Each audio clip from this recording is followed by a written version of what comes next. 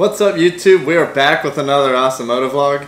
In the last vlog we went ahead and installed this LostFit 40-inch light bar. I really want to upgrade and add more lights to the GX in the future, but I'm really not a fan of having a bunch of those little switches with that wiring harness I used in the last video, so I thought it would be really great to upgrade and do a switch controller. Now I will say I went with the Auxbeam switch controller just because I think I've mentioned before the GX for me is kind of a budget build. I'm not trying to do top of line everything on it, and I especially don't want to buy a $600 switch controller. So if any of you are interested in a switch controller, I can maybe help convince you maybe the Switch Pros one is that much better. Maybe this is garbage.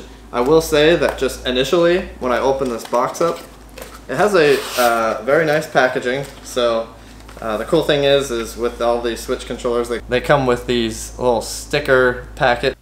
So these stickers make it nice. You can customize your switch controller for exactly what you're trying to control and gives you a nice customized feel. The nice thing is it comes with a couple of all black stickers, so you can go ahead and black out some of the buttons that you're not currently using. So this is the main part of the switch controller that you're actually going to see in your vehicle. So we'll mount this in the dash area. I want to mount this actually to where a previous owner to this vehicle put a XM satellite radio where the ashtray used to be. I'm going to see if I can modify that area and fit this in right where the ashtray was. I think that would be a nice clean fit location. It's about the exact dimensions of the XM controller, so I think that'll fit there nice. My first impressions of this are the nice thing. It's a metal housing, which makes it feel very solid, much better construction than I was expecting. The buttons have a nice click to them. They don't feel cheap, they feel like a quality button. And that, for me, like a feel like that is very important on whether or not I like a product. So the fact that it just feels like it's, you know, not cheap, I like that. Another thing that we have here in the box is a 60 amp breaker. So whenever you exceed the 60 amps that this is rated for, you'll blow this breaker and you can mechanically reset it so you're not blowing fuses. You're just more or less having to switch this breaker when things trip. So what I think I'll do is see if I can find a nice place to mount this. It might mount up on top of the battery, but it also might mount to this fuse box. And that comes to another thing that I will mention about this. The Auxbeam controller comes with this nice fuse box, and this is where you're going to tie in all of your main LEDs or whatever you're controlling. This is going to get mounted up under the hood, and this has a nice terminal block on it and a fuse for each terminal block. There's some terminals here for the main controller to plug into with an extension wire that'll plug in here. There's some terminals here which are going to go straight to the battery. So run these from the battery to the breaker and then over to this control box. And we'll mount this control box up under the hood. This comes with two different mounting brackets. This one is kind of a hinge style mounting bracket. So this is the one I think that I can modify the ashtray area to hold. And so this will mount kind of up like this. And that gives you a little bit of flexibility on where you mount that and the angle at which it's positioned. The other option you have for mounting is you can mount to this bar and then you can connect that up to the back of the switch. And that's kind of a more static position. You can mount that somewhere flat. And the last thing that this comes with is it comes with some mounting brackets. So this bracket is for mounting the control box into the engine bay area. So this will give the control box a nice clean place to sit under the hood. And it'll also give us a nice place to cleanly route our wires to the box. Alright, so let's get this install started. We got all the parts we need. Let's just go straight to the interior and see if we can take out that old XM satellite module and replace it with this Auxbeam controller. Hopefully the lighting is good enough for you to see. This is the XM radio module that I talked about. So the previous owner had this added in, and it's kind of a nice location. I think what's cool about it is the Auxbeam controller looks to be about the same size, and it should just kind of go right in that place. But I want to take this apart and see what's back there for mounting, because this is the bracket and there's some slots and then also some holes. I want to see which one of these will mount up correctly to the bracket that's back there.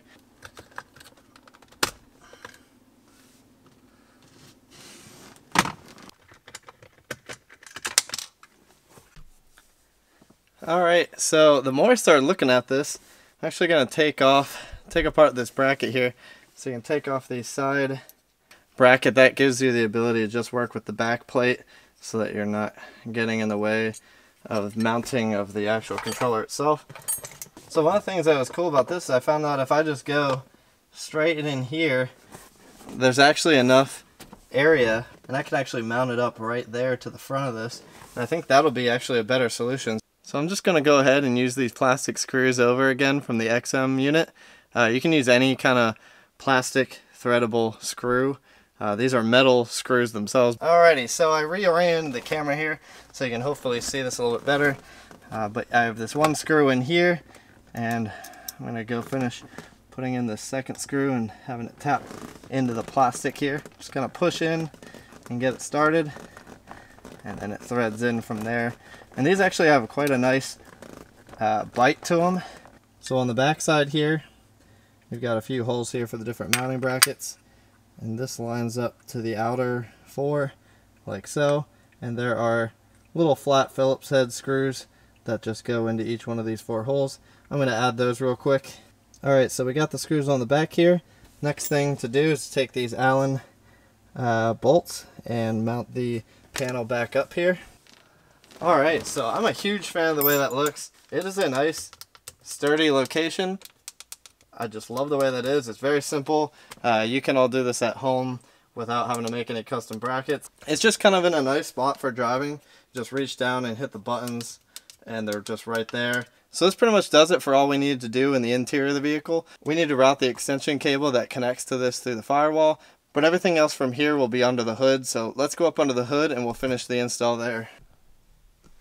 Actually, before I go ahead and start cluttering up this area by mounting the switch assembly here, I want to go ahead and run the control cable to the interior of the vehicle through this firewall grommet. If you can see right here, there's a rubber grommet, and you can pull that out. So we're going to feed this wiring harness through the firewall just the way we did in the last video for the other wiring harness, which will be through this rubber grommet, and we'll pull that through into the interior. Alright, so now with that wiring harness fed through the firewall, we got it tucked in real nice, and we have this connector available to plug into the switch assembly. The next thing we want to do is we want to mount up this switch assembly. I'm not sure how well you can see here, but there's a bracket here, and then there is another bolt that's right here. I got this bolt undone, and I'm going to go through this top hole here. Let's go back to where it was at here.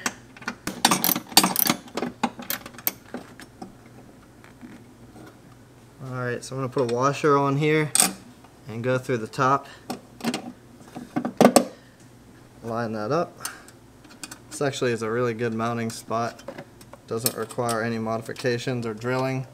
So I think this is a great solution. Alright, so the next thing I want to do is mount this switch assembly to the top of this bracket.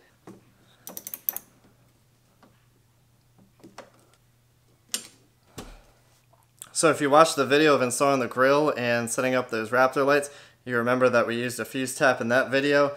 So we're going to use one again. Thanks to some of you in the comments from that video, I found out I could have bypassed all the complexity of that by just hooking things up to the heat fuse for the heated seats.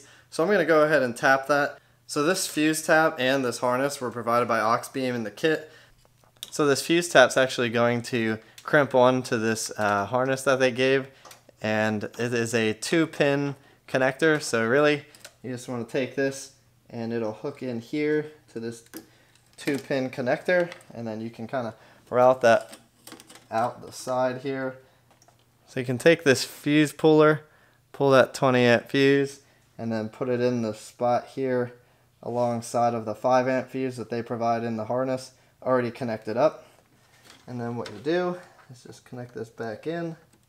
The nice thing here is that this will be powered up whenever the vehicle is powered, and you can run that out of the fuse box like so.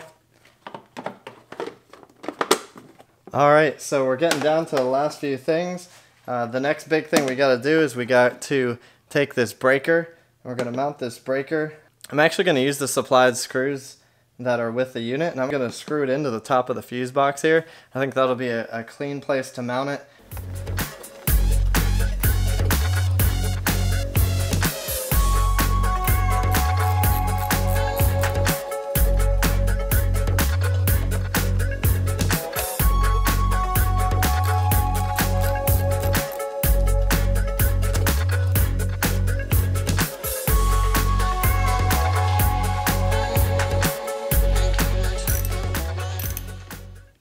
Alright, so I went ahead and stripped back this old harness that I had. I cut it kind of conservatively so that I can actually reuse that harness if I ever want to for something. But here I just have a short little piece that comes from this DT connector up above, and that's going to run down in, and we're just going to hook this up to position 1. This will be switch 1, and position 1 is going to be the 30 amp fuse, so that's rated for up to 30 amps. So we're going to hook up the light bar there, and we'll try it out and make sure it works.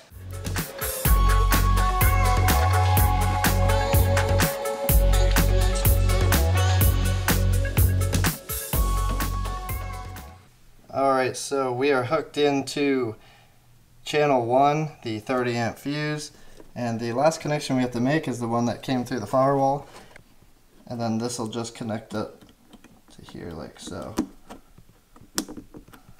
Alrighty, and then the last thing after that should be able to just put our cover on here.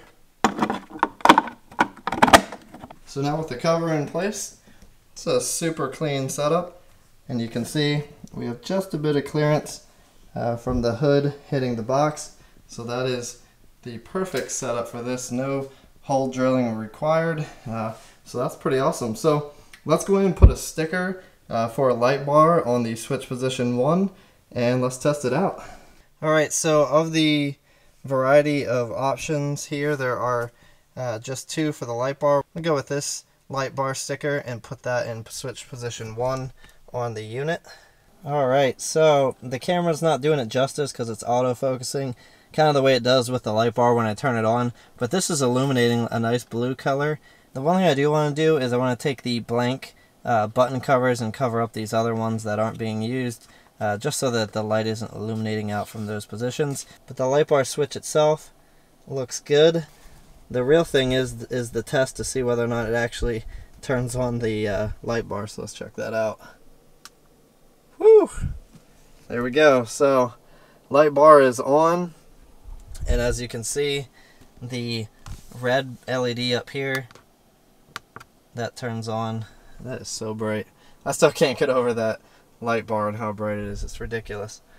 So now from a driving perspective, we got a nice way to turn on and off the light bar, and now we can start adding more lights to the GX and get ourselves a pretty custom lighting setup going on. So I'm pretty excited about that.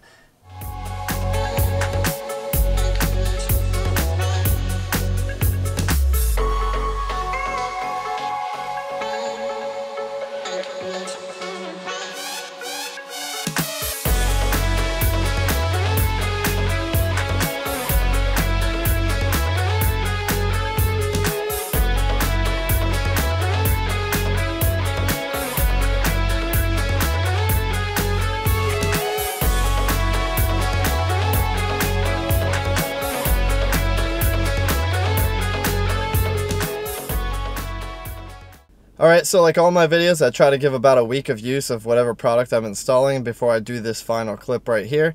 I will say that after a week of using this Auxbeam controller, I haven't had any issues, and I'm really a big fan of the way it looks. The fact that it fits perfectly where the OEM ashtray used to sit, it looks great and it has like a really seamless look to it. I'm a huge fan of the way that looks. The great thing about the kit is you don't have to mount it there like I did. You can mount it pretty much anywhere in your car. I see some people mount them on top of the dash. Some people off to the side of the steering wheel here. So really, it gives you the freedom to mount it wherever you want. Overall, the install was very easy. There's only a few connections to be made, and everything fit really well. If I had to pick one negative thing to say about the product, I think that I would say that I'm not a big fan of the fact that the positive and negative terminals inside of the control box are so close together. I think it's kind of a bad design. I think it poses risk of shorting things out. Even with that, I still highly recommend the Switch controller. I still think overall it's a little crazy to be spending $170-ish on something that's just generally a fancy Switch.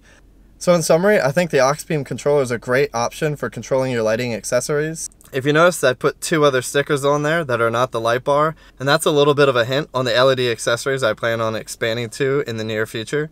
Alright, so I'm going to end things here. If you like this video, hit that thumbs up button to let me know if you like the video. If you're new to the channel, I do regular GX470 videos, and if you're interested in that content, hit that subscribe button and the bell notification so you get notified every time I upload new videos. I have a lot in store for the upcoming videos, and I can't wait to share it with you. So thank you guys so much for watching, and we'll see you on the next one.